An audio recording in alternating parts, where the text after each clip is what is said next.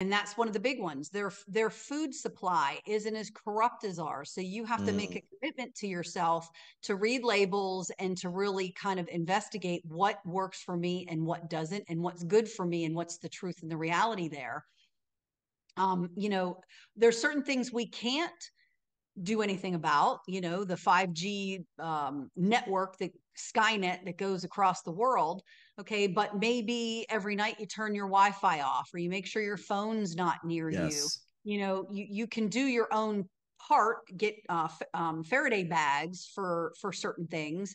Again, that's not just to hide you from anything, but that also stops the emission from reaching you. So there's a lot of things that you can do. Work on your immune system. A lot of things I'm also finding are nutritional deficiencies because we're not getting it from our food supply anymore. An orange today doesn't have the nutritional value that an orange from 50 years ago had because the soil's depleted and the soil's different.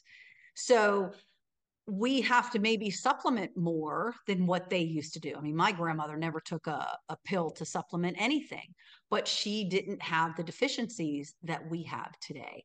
So these are some things that you can kind of do on your own. And some of that supplementation helps your immune system so that you can avoid some of these infections that are part of the other piece of the puzzle that's a problem.